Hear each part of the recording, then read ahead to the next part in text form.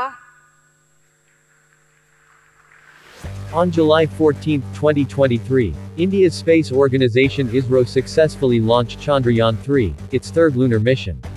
Unlike some other lunar missions by different countries, such as China's Chang'e-2 in 2010, which took only 4 days, and the Soviet Union's Luna-1, which reached close to the Moon in just 36 hours, Chandrayaan-3 is projected to take around 43 days to complete its journey to the Moon. There are two main reasons for this extended duration. Firstly, ISRO has opted to use a less powerful rocket for the mission.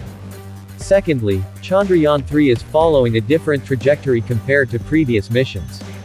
The spacecraft will undergo a series of Earth orbits and controlled engine burns to gradually increase its speed and position it for a lunar insertion. The critical milestone of leaving Earth's orbit for the Moon is scheduled for August 1, with the landing expected around August 23. The spacecraft's journey will involve carefully timed engine burns during specific phases to transfer it onto a trajectory that intersects with the Moon's orbit. Ultimately, another engine burn will be performed to insert Chandrayaan-3 into lunar orbit.